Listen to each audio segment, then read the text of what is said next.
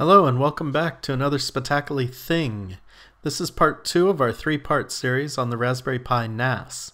In part 1 we looked at the SATA hat and top board with case and built it with 4 2.5-inch 2 terabyte hard drives.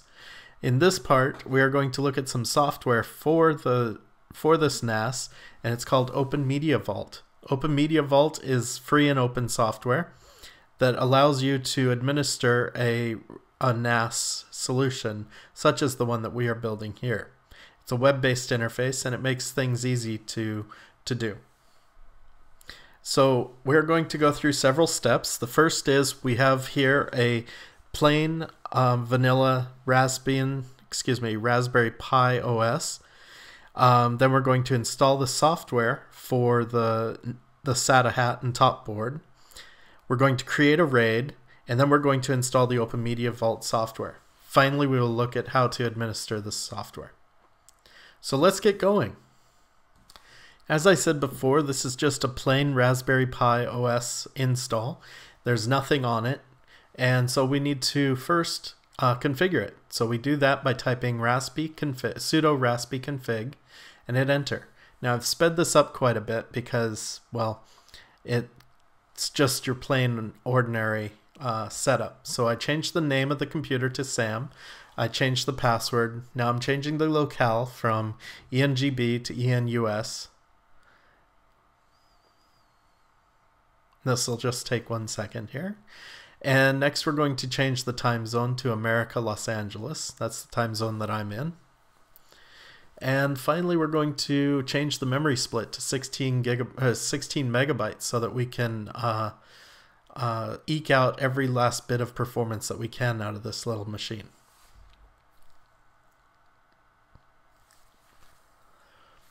We update the software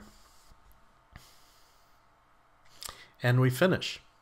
Next we want to do the typical sudo apt upgrade, sudo apt update that we would normally do.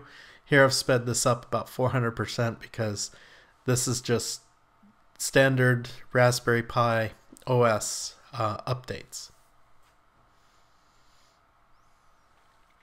And there's a lot of them. This version of Raspberry Pi OS came out in August, and I'm recording this in November, so there's quite a few updates to be had.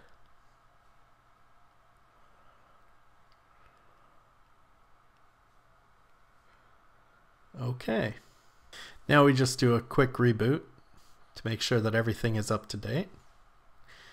And we're back in the system.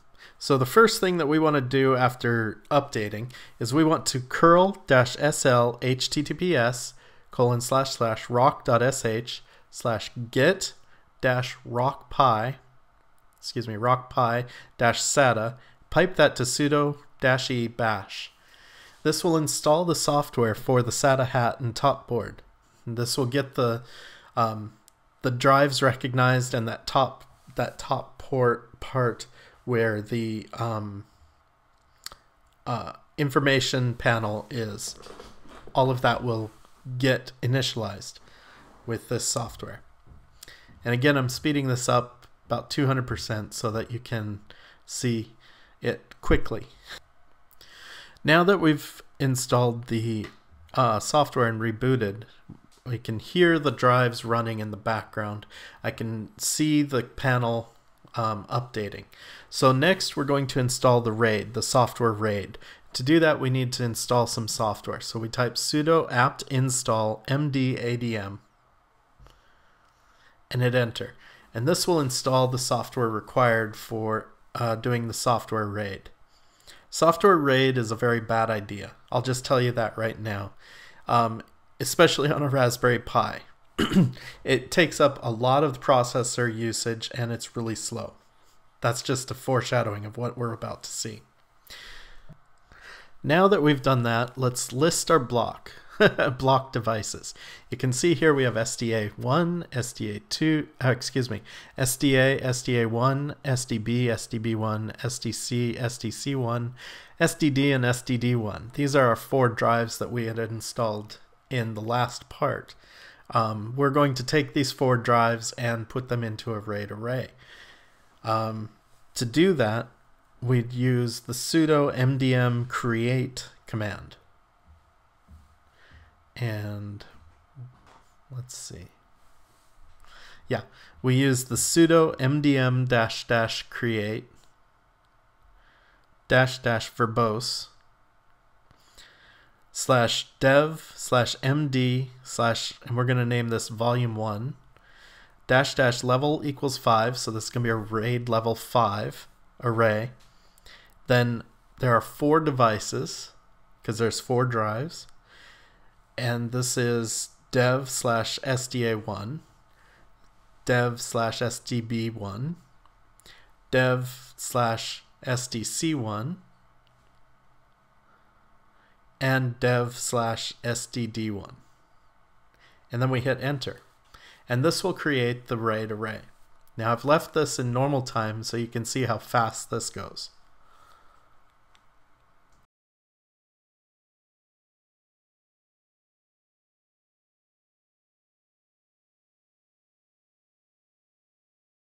Now that the RAID array has been created, we need to save it in such a way so that after every reboot, the RAID array is there, because this is software RAID and not hardware RAID. To do that, we need to go down to the root and create an mdadm config file. For some reason, even if you say sudo do this command, it doesn't create the file. Not sure why, that's just the way it is. So to do this, maybe if some of you have an idea, you can comment down below on how to do that part. But for this, I am going to do an interactive sudo, go down to root, and type in this command, mdadm -- detail -- scan, and pipe that to etc /mdadm /mdadm.conf, and hit enter. Then we can verify that this took place by catting this file, so we can see the contents.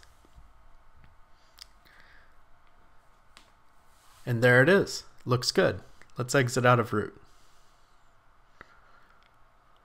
And we'll give it a good old-fashioned reboot, just to clear everything up. After we reboot, we can type in sudo mdmadm -- detail /dev /md /volume1, and you can see that our RAID array is still here. Great. Now let's go ahead and install the OpenMediaVault software. To do that, we type wget -o https://github.com /openmediavault -plugin -developers /install script /raw /master /install, and we'll pipe that to sudo bash. Now this takes about 20 minutes to install. I've sped it up here 2000% so that it goes by pretty quick. Once it's finished though, it'll reboot, and then we can go into the user interface. The user interface is on the web, and you will see that in just a minute here.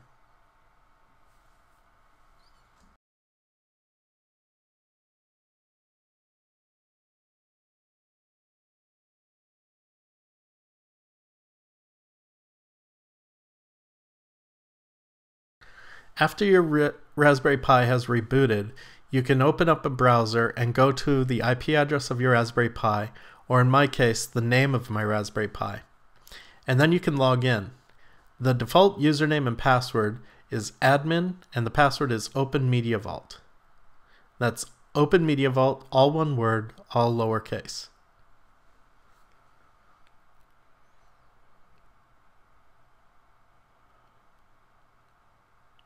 And we're in.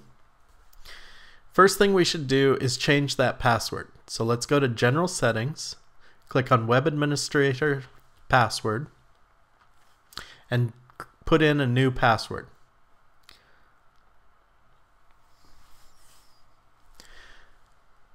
and click Save. Next, we want to go to Web Administration and change the auto logout from 5 minutes to something like 60 minutes, because what we're going to do takes a long time. Click Save, and then click Apply Configuration Changes when it pops up. Great. Next, we can go to Update Management, and we can select the packages here that need to be updated. This is basically the same thing as typing sudo apt upgrade and seeing what packages are available there. We're going to go ahead and check this box and click the Install button to install this update. This will be done really quick. There.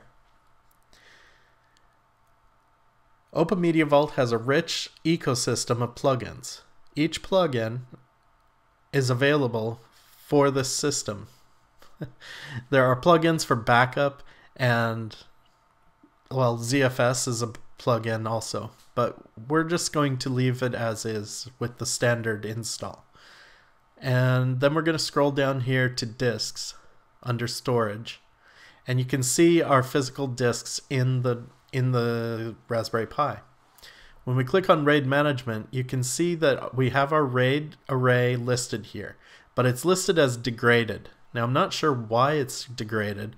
It's probably because I had a previous install of this that it's rebuilding that array from. Before I do any tests, we'll let that clean up. Next, let's go to File Systems.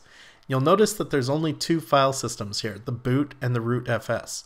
We want to create a new file system for our RAID array. Click the Create button, then select the RAID array from the device list. Give it a label, such as shares, and click OK. Now for the long part. Say yes, and this will take quite a while. On my system, because this is it's 8 terabytes of storage, it took about an hour to do this part. I've sped this up 8,000% so you can still see what happens, but just know that this will take a long time on your Raspberry Pi.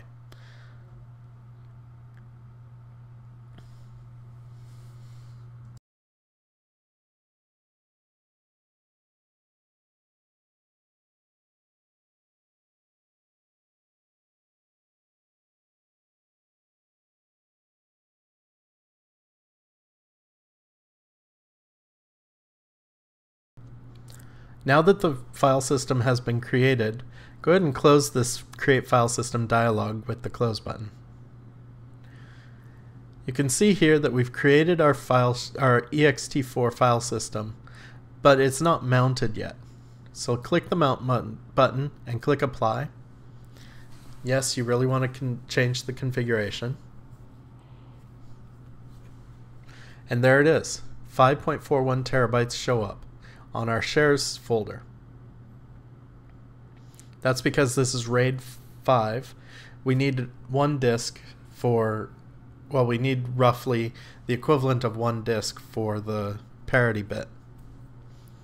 Next, we click down on shared folders under Access Rights Management to create a folder to share.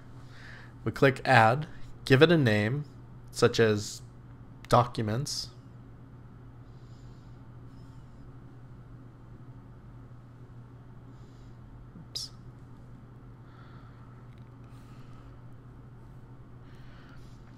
select the device, which is that shared folder that we just created, or shared drive that we just created. Change the permissions so that everyone has read and write access, and click Save. And click Apply. Next, we want to go down under Services to SMB CIFS. Because we're going to create an SMB share, we want to enable SMB, click Save, and apply changes. Yes.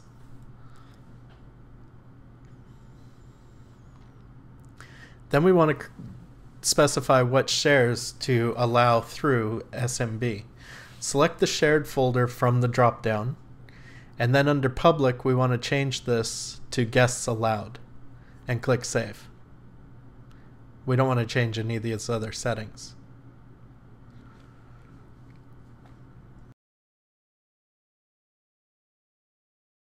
And that's it for the setting up of OpenMediaVault. Next, we're going to look at some folders, at the folders on Windows. So on the right, we have our folder share. I'm sorry, this is a little hard to see, but I'll describe it as best I can. On the right is our folder share, the documents folder on our network device. On my computer, it's called SAM, so it's //sam/downloads. And on the left, we have a folder on my local machine that has a file. This is a Windows ISO file that's about 4.5 gigabytes in size. And we're going to copy this file over to our NAS to see how fast it can transfer data. Now I have a 1 gigabit per second network here in my office, and so this should be running at about 100 megabytes per second. But instead we see that it settles down around 30 megabytes per second. And it's pretty slow. It's really slow, in fact. Now, this is probably because of the software RAID. And to prove that, in the next clip, I'm going to change this from using RAID to just using one of those devices, one of those drives in the NAS. But this is just too slow, and it's not usable the way that it is now. Now here you can see on the right, we have OpenMediaVault, and what I've done is I've broken the RAID array, so there's no RAID, as you can see here, at all. And under File Systems, I've taken just SDA1 and created a 2 terabyte ext4 file system on it. And under shared folders, I created a shared folder just on SDA1, which you can see on the bottom of the left side. This is sam/shares. And I'm going to copy that same 4.5 gigabyte ISO from my local machine to that shared folder. And yes, we want to copy without its permissions. Now you can see that it maxes out that gigabit Ethernet connection that I have here in my office at around 111 meg per second, which is really good. This is what we were expecting. This is what I was expecting to see under the RAID array. But like I said, that software RAID array is just really poor performance. So thank you for watching this part 2 of our NAS, Raspberry Pi NAS series. Please stick with me for part 3, where I will do a ZFS array on an Ubuntu server. That will be coming up in a few days. So thank you for watching. Hit the subscribe button, comment below if you have any comments, and I will see you next time. Thank you for watching this spectacular thing.